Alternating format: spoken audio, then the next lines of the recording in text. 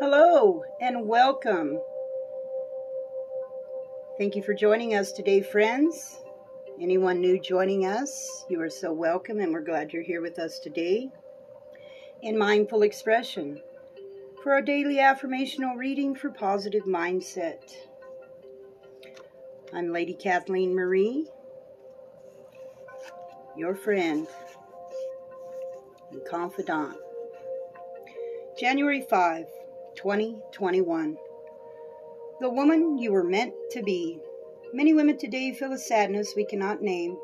Though we accomplish much of what we set out to do, we sense that something is missing in our lives and fruitlessly search out there for the answers. What's often wrong is that we are disconnected from the authentic sense of self. Emily Hancock. Has this ever happened to you?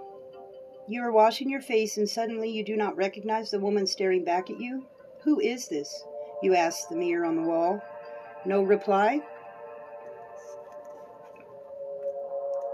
She looks vaguely familiar,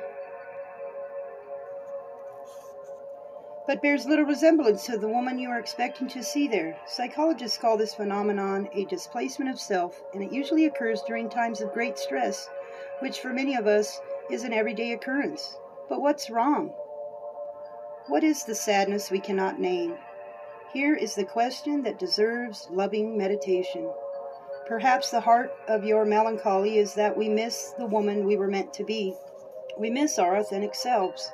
But the good news is that even if you have ignored her overtures for decades, wear red, cut your hair, study art in Paris, learn the tango, your authentic self has not abandoned you. Instead, it has been waiting patiently for you to recognize her and reconnect. Turn away from the world this year and begin to listen. Listen to the whispers of the heart. Look within. Your silent companion has lit lanterns of love and illumination to the path of wholeness. At long last, the journey you were destined to take has begun. And there you have our affirmational reading for positive mindset, brought to you from our Daybook of Comfort and Joy by Sarah Bon Breathnock, Simple Abundance.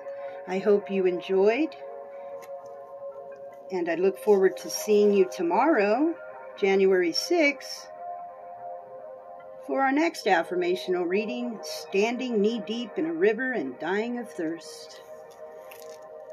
I hope you have what you need and find what you need to live your authentic self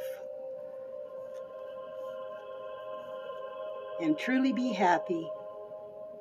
Take care of you, take care of me. God bless, friends, and I'll see you tomorrow in more mindful expression. Amen.